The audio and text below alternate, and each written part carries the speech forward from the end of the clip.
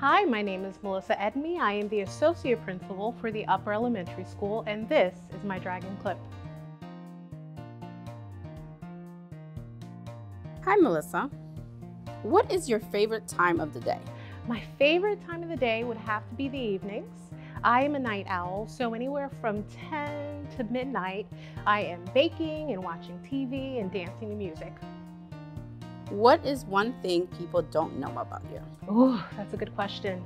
I am the self-proclaimed karaoke queen. My favorite song to sing would have to be Brown Eyed Girl by Van Morrison.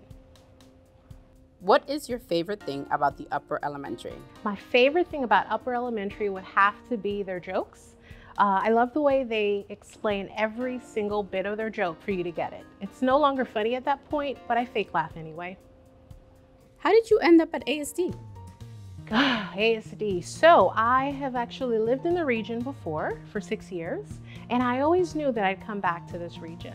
I interviewed in quite a few different places, and it was just destined for me to be here in Doha. What is your favorite place in Doha so far? My favorite place, though I haven't explored too much of Doha, I would have to say here at ASD, as well as my living room. What's a cause that is important to you? Pediatric cancer research is huge. Any nonprofit that researches, provides income or funding for that would definitely be something I'm behind.